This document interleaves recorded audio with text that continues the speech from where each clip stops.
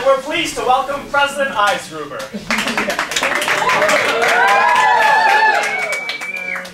Thank you all for coming to this luncheon geared toward reassessing Princeton's relationship with Woodrow Wilson. Now, we've already agreed to make some changes to the festivities for annual Woodrow Wilson Appreciation Day.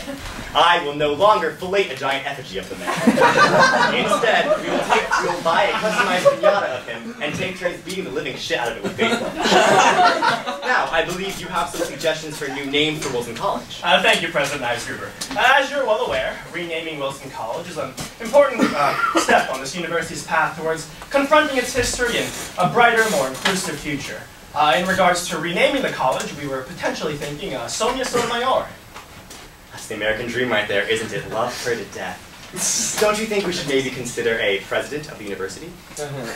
We also consider that. Yeah, but back to my president's idea. What about President of the United States, James Madison? Madison, great man, great constitutional scholar, one of many that have attended this university. Madison's attitudes towards people who weren't cisgender white men were problematic. Now, I can think of a more recent president of the university who's been outspoken in support for the blacks and the gays. Let's not forget the ladies, am I right, Paula? What about Bezos College? Yeah. No. We need someone with a strong jawline, with scholar's glasses and thinning brown hair. Can you think of anyone fitting that description? What about Jimmy Stewart? No.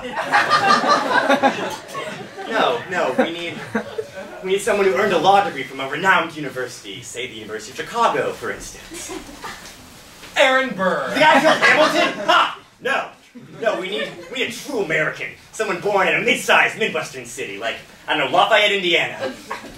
Well, we did float out McCosh College. Listen to me, Dave. I hate to sink your floated idea. I hate to burst your bubble. But we need someone born in a good year, like the year 1961. If only we could think of someone born in the year 1961 worthy of this great honor.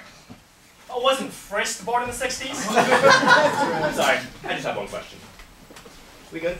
Can I ask a question? Can I report the query? Would that be alright with you guys? Okay? What the fuck is a man to do to Chris Eisgruber College over this bitch?